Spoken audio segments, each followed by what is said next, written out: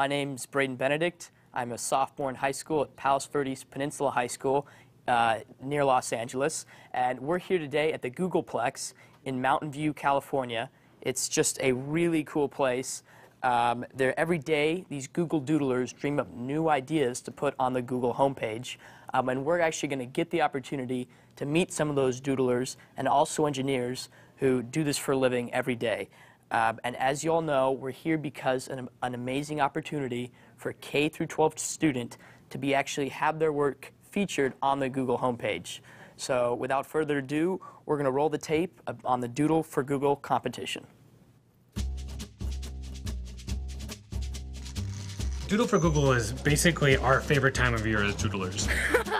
I think this is an amazing competition to show that there are infinite possibilities for kids to do whatever they want.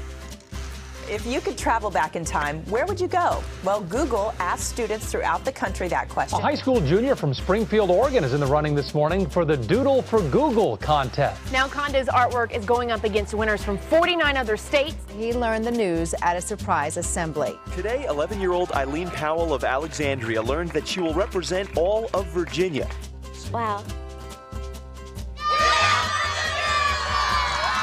As a children's book author, you tour through schools all over the country and stuff, and sometimes I get a little worried that art isn't as encouraged as much as it could be. But to see the outpouring of entries that you guys got, I was very much reassured. It was really awesome. This year's winner was Dylan Hoffman from Caledonia, Wisconsin, for his doodle, Pirate Times.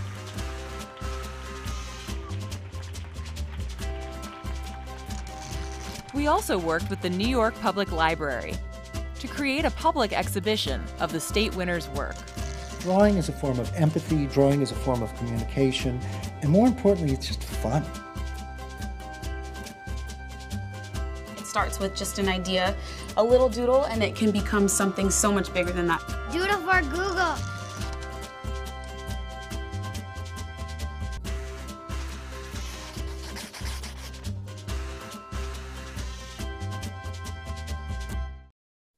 We're lucky enough to have Ryan, the guy from the video, right here with us today, and Corey, who's an engineer for Google. You can ask Ryan and Corey questions by typing them into the question box on the right side of your player window. And also, if you're on Twitter, please comment and ask questions using the hashtag doodle4Google. That's doodle, the number 4, and then Google. So Ryan, why don't you start off? Tell us about yourself, what you did in school, and what your job is now.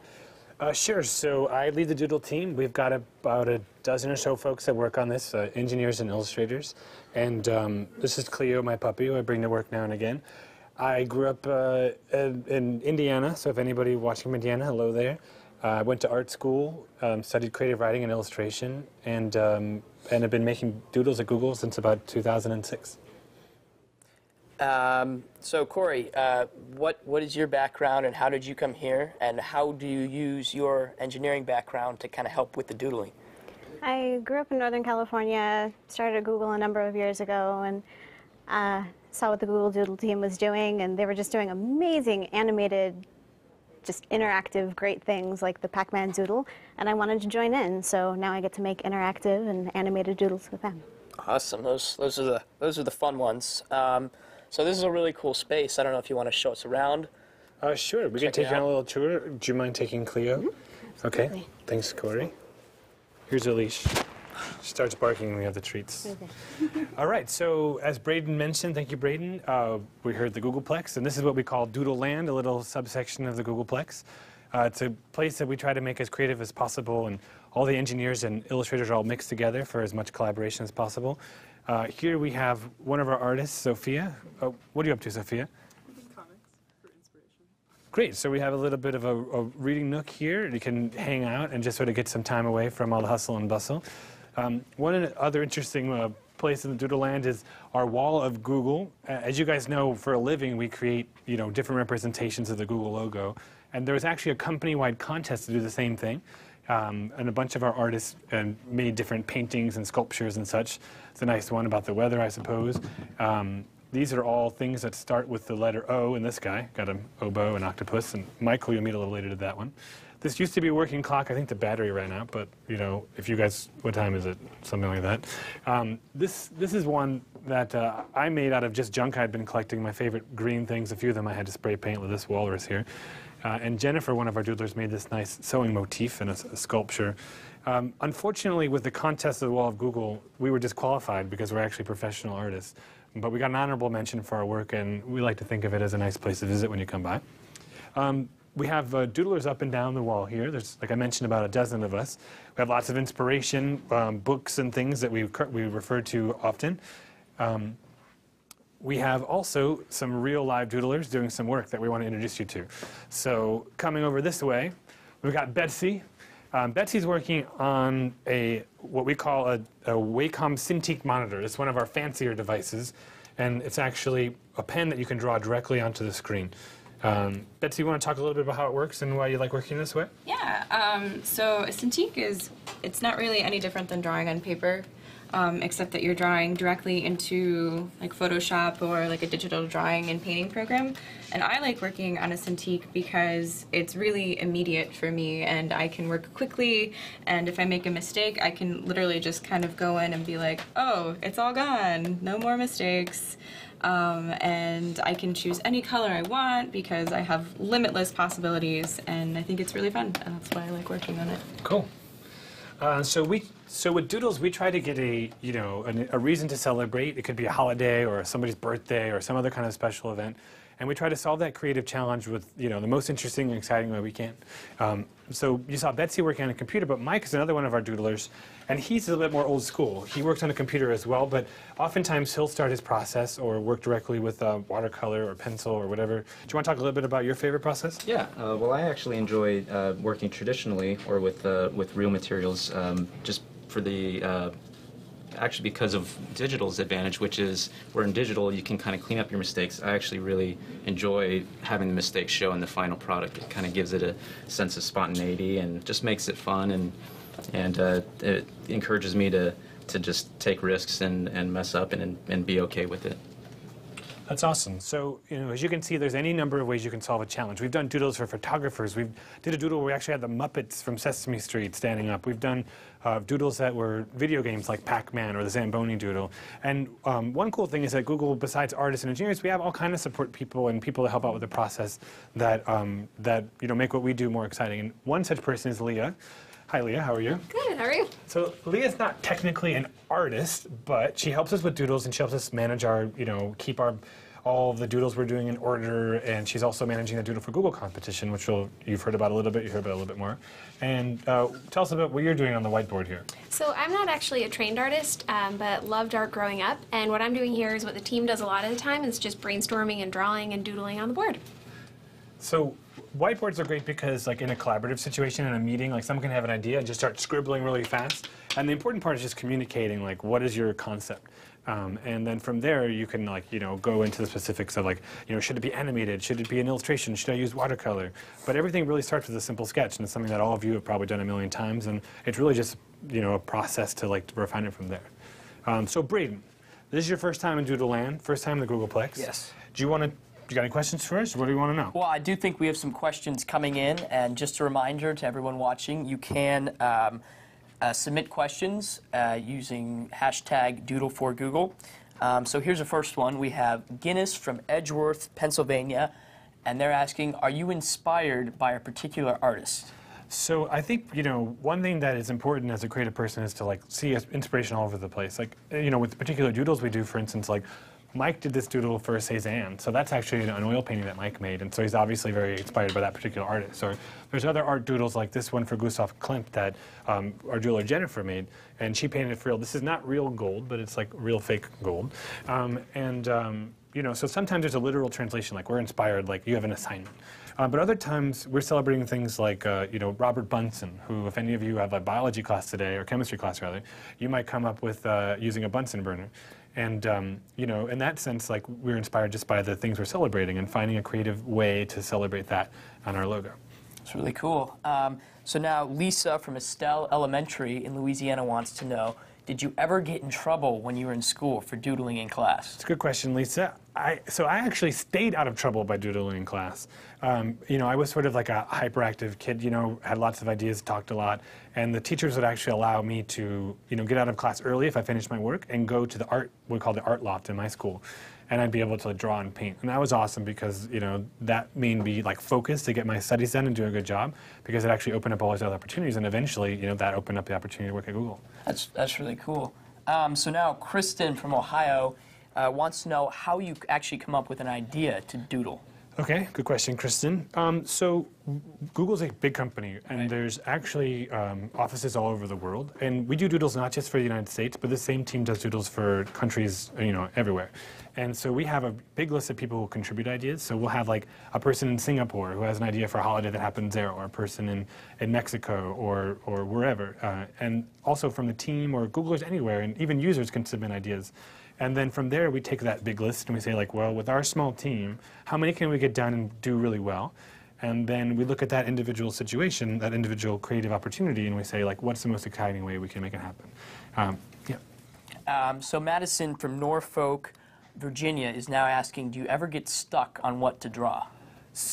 So I personally, like, my gift is that I can ramble on with ideas forever and ever, right? But what's more challenging to me is not getting stuck on what to draw. It's really just having the discipline to, like, get an idea and follow through. So you can kind of, who knows where ideas come from? They're just sort of like, for me, like, I think they're just like a lightning bolt of inspiration.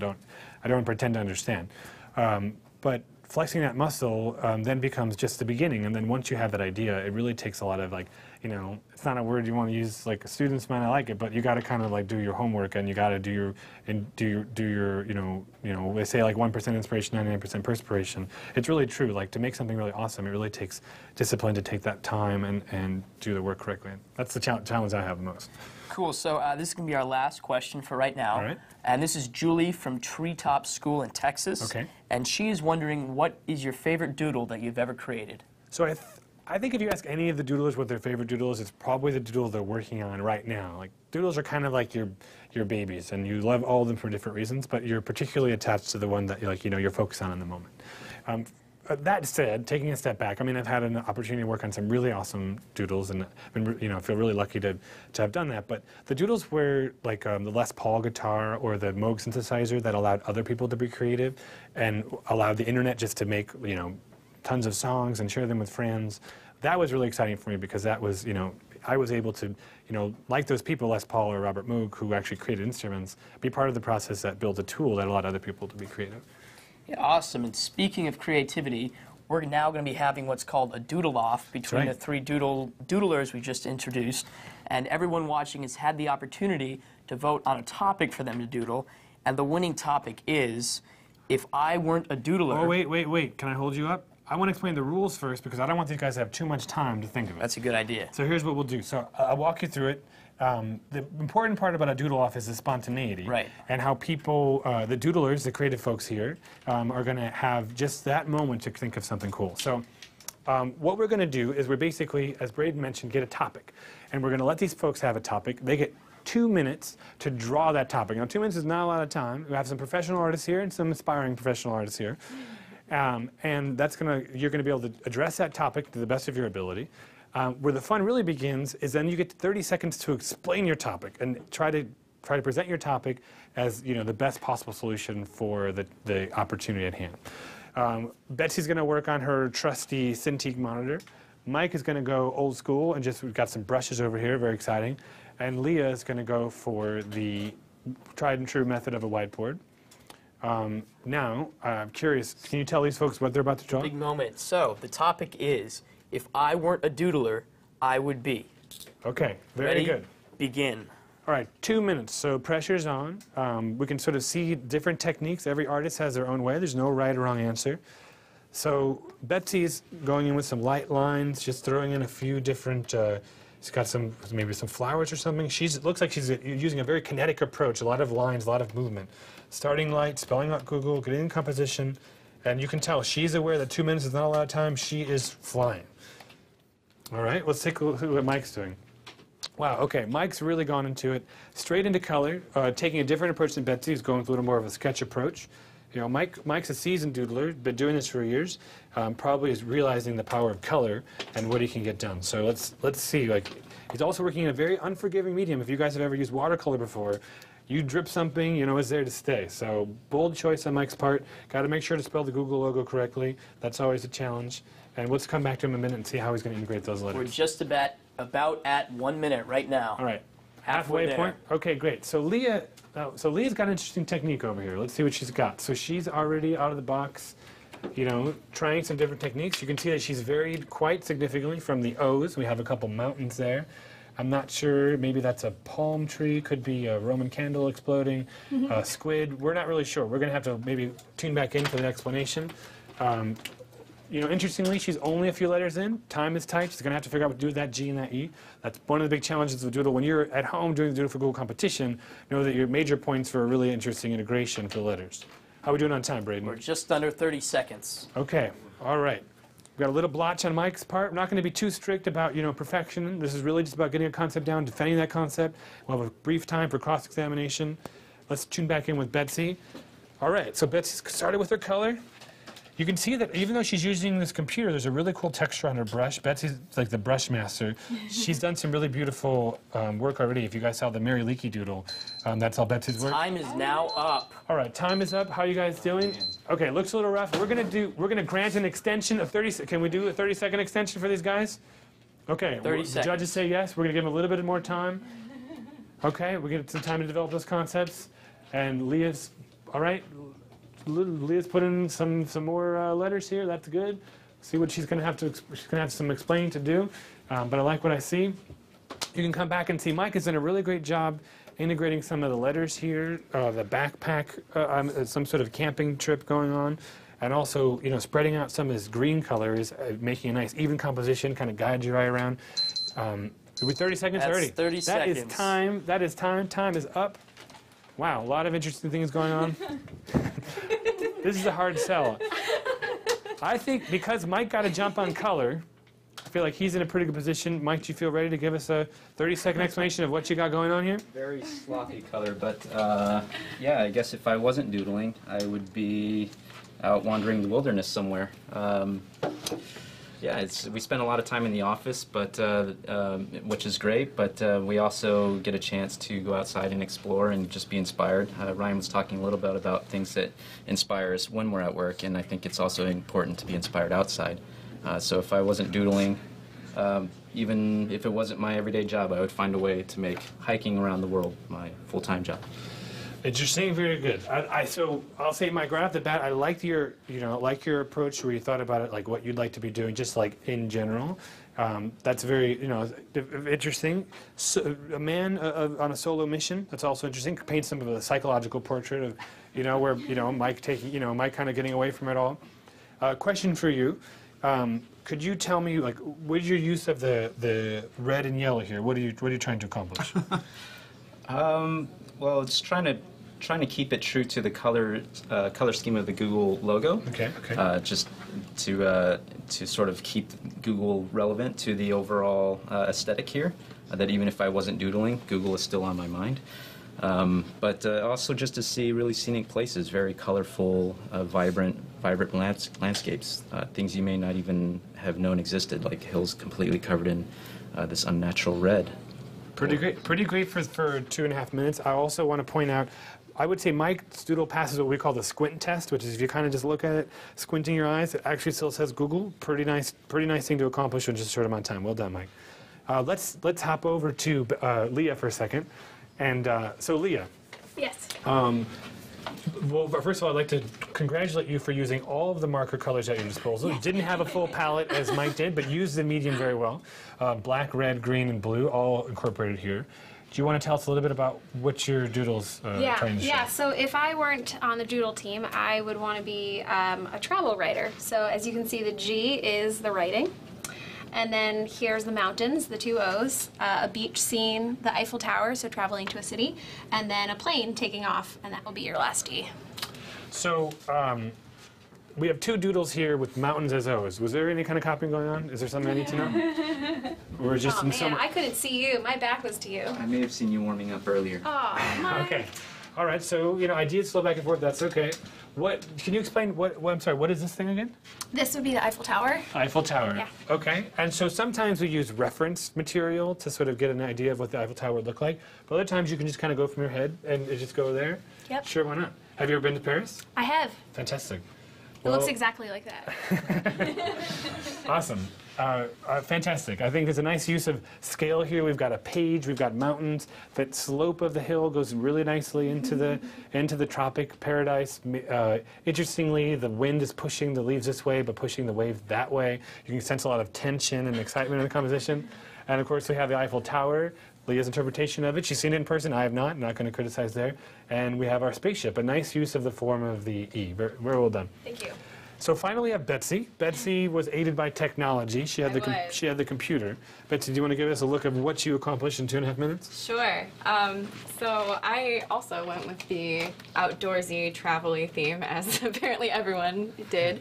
But if I was not a doodler, I would want to go explore the rainforest and hang out with parrots and go into like waterfalls and find topiaries shaped like Google letters. I would say one thing I would agree with is when you're a doodler and this is your full-time job, you see Google everywhere.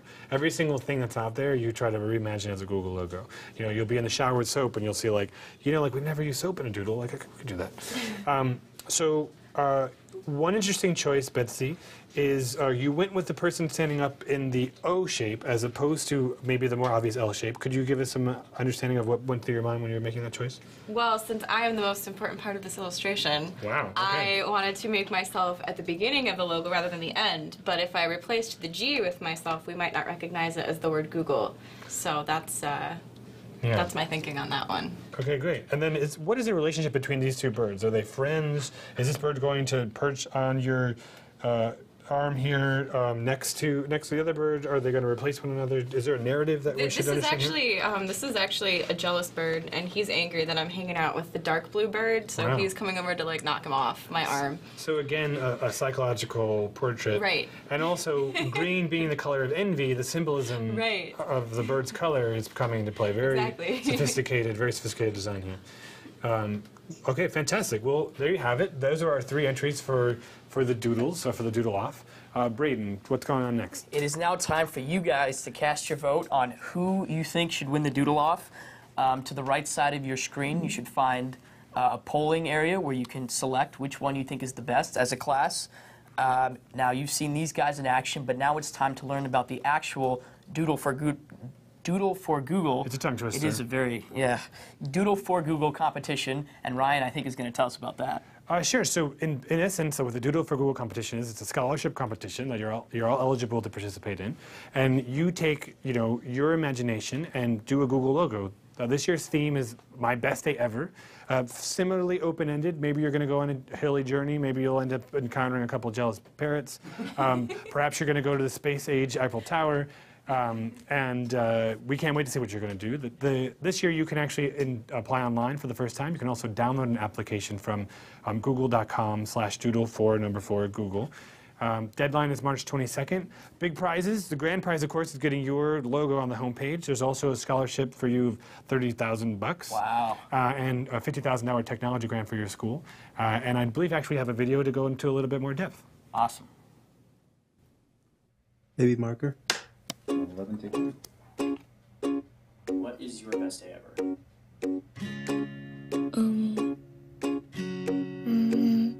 Maybe I don't know, we'll go to like the ice cream shop for dinner or something. I really like there to have a big ocean where soccer, go roller skating, I love roller skating. Riding a giraffe with monkeys. Driving a Ferrari.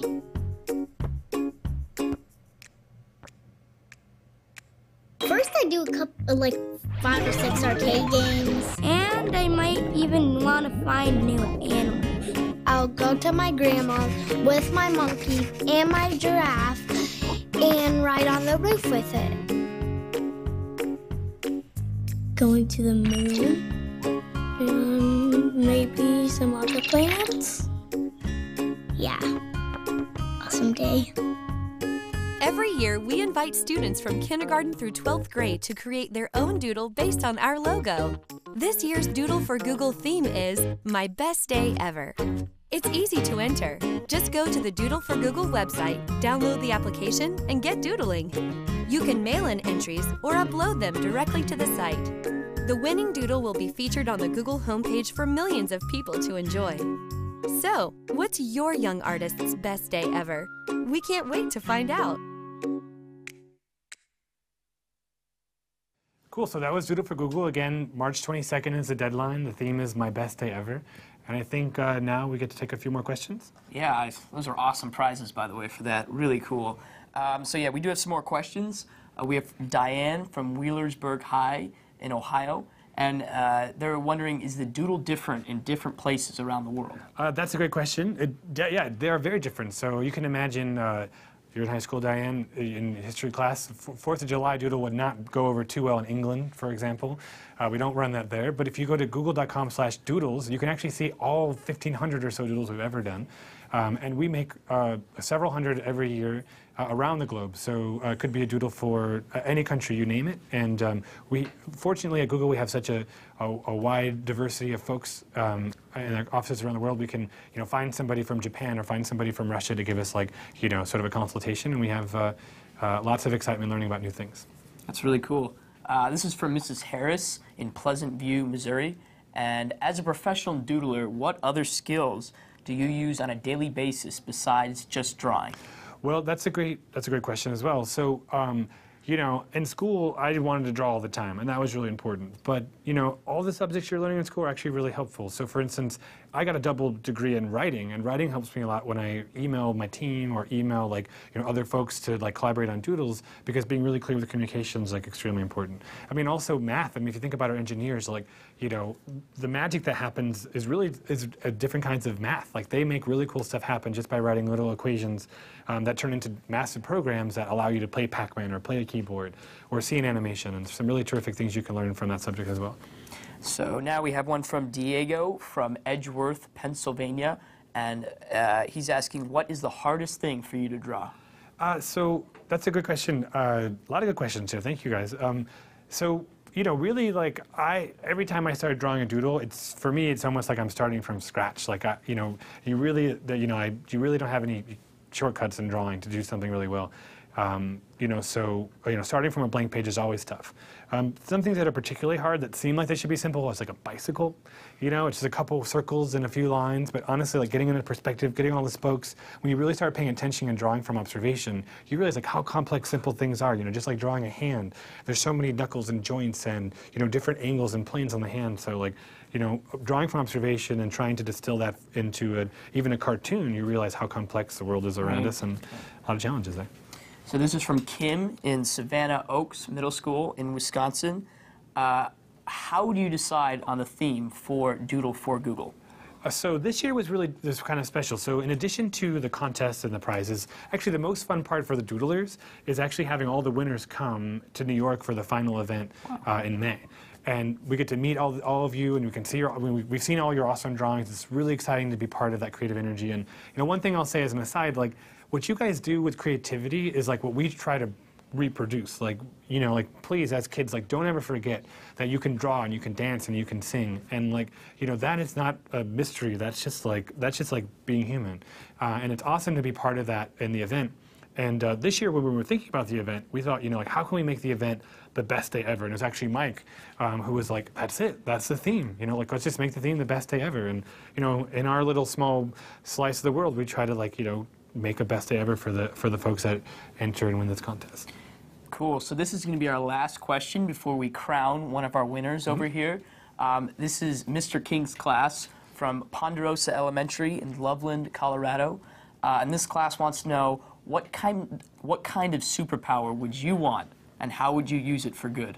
Well, I mean, I, you know, admire the classic superpowers like being able to fly or have X-ray vision. But honestly, the thing that the doodle job has really shown me is that it's really an amazing thing to be able to make something that's both educational and entertaining. So being able to have the superpower, which I feel like we're lucky enough to have, to be able to make a piece of artwork that also inspires curiosity. You know, it could be about any particular topic, anything from, like, the Zamboni ice cleaning machine, you know, to mitochondria, which we haven't done a doodle for, but, you know, first thing that popped in my head. You know, like, it's really fun to be curious and to enjoy with a large group, like, all that excitement. So fortunately, I feel like we get to express something of a superpower every day. So what would your name be? Would it be like Super Doodler or Doodle Man, or you gotta pick one? Well, I'd have to find if the domain name is available, because you got to find a way to capitalize on the website. But it probably would involve Doodle in some way. So long as the copyright lawyers at Google allow that to happen. Excellent. So now we do have the winner from this competition, and it would be great if we could get a drum roll from you three over there. Now their own drum roll. And the winner is Mike. Wow! Congratulations. You crown our winner. Mike, you get a shark hat, this being a Discovery Education and Shark Week being their greatest holiday of the year. Land Shark, you get to wear this all day proudly. Acceptance speech? Yes, best day ever. Wow, there you have it. There you have it. Short and sweet, best day ever. Congratulations to the runners-up and second runners-up. Wonderful work. Jealous Bird, Eiffel Tower, we've got a lot of inspiration in here. And we hope that's a little bit of a start to inspire you all, and we can't wait to see your entries for Doodle for Google. I just want to say thank you to the whole Google team for letting me come here and for letting everyone who's watching come kind of visit with you today. reminder to everyone out there to enter the Doodle for Google competition. It's a great opportunity. You know, you might even make it onto the Google homepage. But before you go, we're going to kind of give you some inspiration by showing you some of the past winning doodles. And I can't wait to see what all you come up with. Roll the tape.